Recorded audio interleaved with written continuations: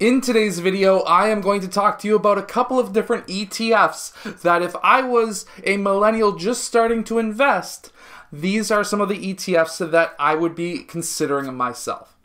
Let's get down. Let's check these out. So as a millennial, we would all be looking at marijuana stocks, at least if you want high growth in my own personal opinion. And now, this ETF is actually one of the better ones around in my own personal opinion. So, what is Horizon's Marijuana Life Science Index ETF, HMMJ, on the stock market? Well, it currently trades at $12 per share at the time of making this video, and it generally has roughly a 4-ish% dividend, but that can jump as high as 10%. It really depends on the quarter.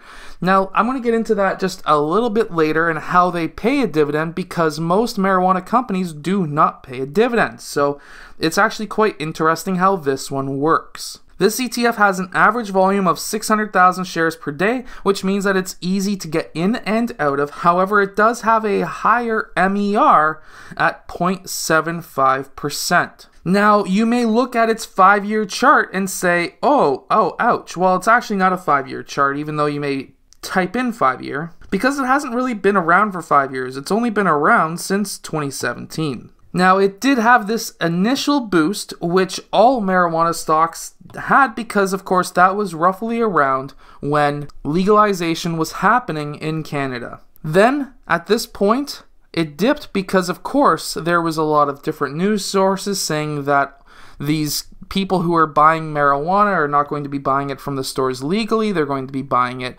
illegally through their old people that they used to black market used to buy from. Well, and then they were wrong. And then at this point, they started saying, well, actually, the market in Canada isn't as big as we thought, and it started to decline. Well, guess what? It had roughly a double bottom, a very long drawn out double bottom, but it's slowly started to creep back up recently. Why is that? Well, actually, the reason is because they are legalizing it now in the United States. Now, there are different states that are legalizing it. However, at the federal level, apparently the senators have been saying that they want to legalize marijuana at the federal level at least by the summer. So this will have a little bit more time to run, but I personally think that it's going to run just a bit, and then it's going to have a little bit of a pullback, just like we had here, mainly because it's going to take some time to be able to get the marijuana industry rolling in the United States, getting stores. I know there's lots of states that already have them, but most states don't.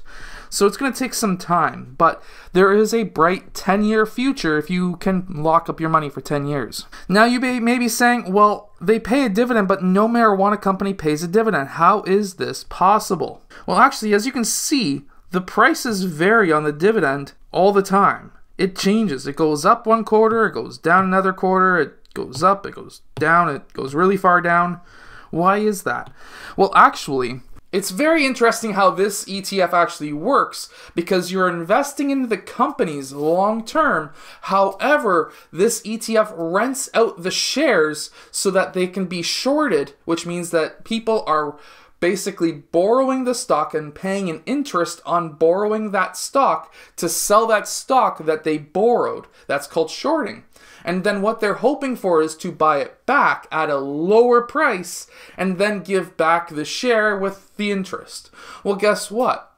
You make a dividend off of that. So even though you are essentially buying the shares to borrow them out to sell them short, which would then draw down the price, you're making a dividend off of that interest. You get that share back. Of course, when you get that share back, the stock prices of those stocks will go back up, and then you're making that money and you're still making a dividend. It's kind of a good way to play a market, especially in a segment where there's a lot of shorting happening. Will high dividends happen in the future? Who's to say? But as of right now, I would assume that when the stock prices are starting to accelerate like they have been, there's going to be heavy shorting, which makes that dividend go higher. When the marijuana stocks start to being part of the main market, what you're going to see is the lower dividends, but it's still nice to have dividends. Some of the larger holdings that this ETF has is Afria, Canopy Growth, GW Pharmaceuticals, Kronos, a lot of good Tilray, a lot of big holdings. Organigram is another one. Now, on its own, I personally, out of all of these, I own shares of Tilray as well as Organigram. I used to have a lot of Canopy Growth. However, I have sold that since then. I shouldn't have, but I did. Basically, the long story short with Canopy Growth, I originally had it at just over $2 per share. Sold it at $5, bought it back when it went lower, sold it at 10, and then I just kept on going back and forth, but I haven't bought or sold it since it was $18 a share. The next ETF that's very interesting is the ZWK. It's the BMO Covered Call US Bank ETF. Basically, it's an ETF that holds US banks, but it's a covered call strategy. It's an option strategy where you can, for example, have 100 shares of, let's say, Bank of America, just as an example, and then you basically sell a call option against those 100 shares. You get paid a premium, and if it doesn't hit, let's say, $40 a share, you keep that premium, you keep your shares. However, if the stock price accelerates quickly, you will lose those shares. However, you still earn that premium and you still sell the shares at what they were whenever you sold that call option. It's very long drawn out. I hope that quick explanation explained it. If it didn't, don't worry, there's lots of information on the internet about it. This one currently does pay a 7.5% dividend, and it does have a considerably high MER of 0.65%, which basically an MER, if you don't know, is if you put $100 into this ETF, it will cost you roughly 65 cents per year for them to invest your money. Now, I do, and I will let you know that I do have a disclaimer to say about this ETF, and that is I do own quite considerably amounts. Quick disclaimer, I do own quite a few of these shares of this ETF, and I did grab them at the 10% yield back a few months ago when the share prices were a bit lower. But the reason why this one's good, especially if you're a millennial, is because it does have a history of stock equity growth, but also a heavy history of high dividends. So if you were to reinvest those dividends into either other ETFs, other stocks, or back into this ETF, you could have massive growth over the next many years. And this is what I mean by stock growth. So it started here. It's not a very old ETF. It started just over $30 a share. It did get up to $32.50 or $32.60 in that range, and then it did plummet at COVID, and then it has recovered nicely since. It does also have a nice history of dividend growth, which is beautiful to see. Its largest holdings are Ameriprise, as well as many other massive corporations like KeyCorp, Fifth Third Bank Corp, SVB, as well as JP Morgan, Citigroup, Goldman Sachs, and many others. Another great investment option is O'Shares Global Internet Giants. This is a global investment strategy when it comes to internet stocks. This one does not, however, pay a dividend, but it does have massive growth, and it also does have a nice share volume to get in and out quite easily. The growth on this ETF is absolutely insane, especially recently since the coronavirus pandemic.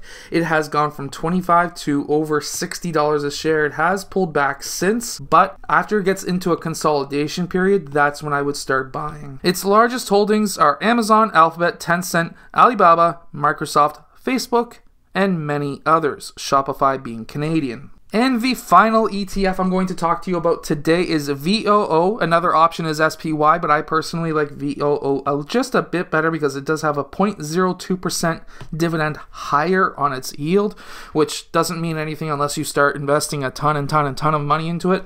However, volume is high at almost 4 million shares traded per day, and its expense ratio is 0.03%, which again means that if you put $100 into this ETF, you would only be paying 3 cents every single year for them to manage your money. And you're going to mirror the market because that's what this does. As we can see, it does mirror the market, and anytime there's going to be any big downturns, you're going to see that in this ETF. However, as long as you believe that there's not going to be any long drawn out 40-50 year recession that these crazy people say it's going to happen, which is not going to happen, then you should invest at least your first $5,000 to $10,000 into this ETF. It does pay a dividend every single quarter. Now, just as a disclaimer, this is very heavy on tech stocks. However, so is the overall market. So, Apple being the largest company in the world, you're going to see any of the largest companies in the SPY or in the S&P 500, you're going to see those stocks pop into the top 10. After the massive tech companies, we're going to see Berkshire Hathaway, JP Morgan, Johnson & Johnson. However, yes, 7 out of the top 10 companies are massive tech companies, and that is why they are being heavily scrutinized right now by the US government. These companies alone, right here, have a net worth more than most companies. It's crazy. Anyways, I hope that you have enjoyed today's video. If you have, hit that like button and subscribe. Up in this corner is another video that you might like, as well as over in this corner, you will see the subscribe button. My camera died, so you're not going to see my face at the end of this video. I hope that you have enjoyed. Hit that like button, subscribe. I'll see you guys again next time.